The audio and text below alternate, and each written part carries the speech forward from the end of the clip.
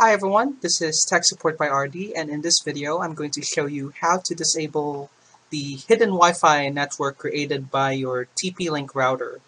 Um, if your TP-Link router has a feature called OneMesh, your router will create a hidden wireless network in order for that OneMesh feature to work properly. This is similar to what's used in Deco routers, also made by TP-Link. They're mesh routers. They work in the similar principle. They create a separate hidden wireless network for their mesh networking for those kinds of routers.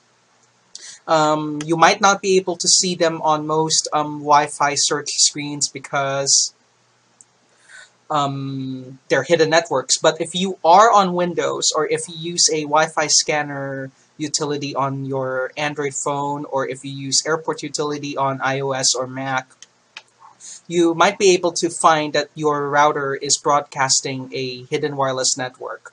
And while this is nothing to worry about, for some people, it's a concern because the router is giving an extra wireless network that they don't need, and it's using up some of the resources or the bandwidth for the router.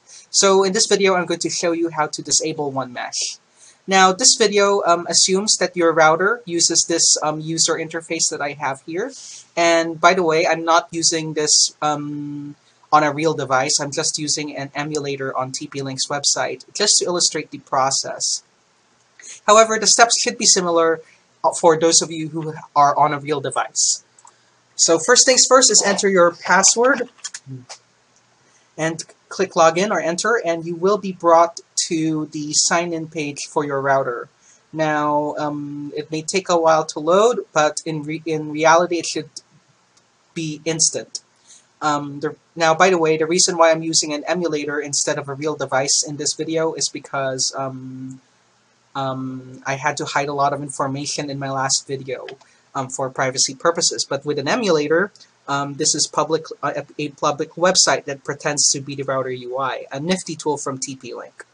So the setting that you're looking for should be in the Advanced tab. It's the 5th tab in the case of this particular model that we're using, but it could be the last tab if you don't have Home Shield.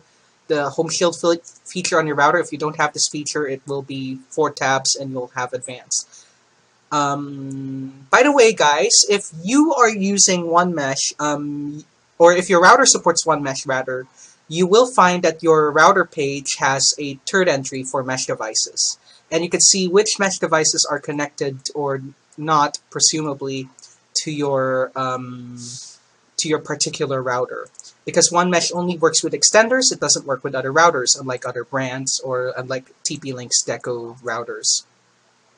So yeah, if your router has OneMesh, you should see something like this. However, if you have no mesh devices, this section should say no something. This should let you know that you have no devices connected that are mesh devices. So Advanced tab, and you will find OneMesh as an option on the side. So this one right here, and you can see in this sample interface that there are 9 OneMesh devices that are available to be used. And you can pair them here. However, if you do not want to use OneMesh, all you have to do is turn that switch off. Now, keep in mind that turning OneMesh on or off will restart your wireless network and will cause a temporary interruption to Wi-Fi access. So don't change the setting while someone is using the internet, because they'll temporarily lose their connection. So make sure that everyone is not using the internet before you change the settings. So click yes, and the wireless network will restart. And once it's restarted, OneMesh should be off. Now, because this is a emulator web page, it doesn't really mirror exactly the UI. However, this switch should say off instead of on, if we were on real hardware instead of an emulator. Now,